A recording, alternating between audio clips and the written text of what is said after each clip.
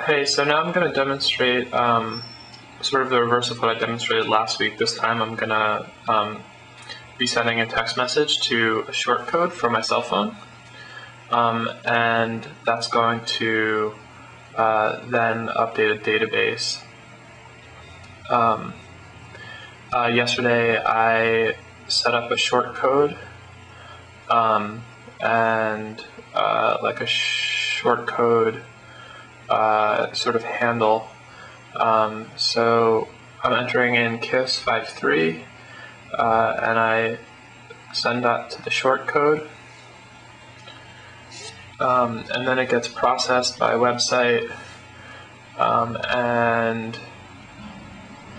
I don't know if you're able to see that, but it gets uploaded,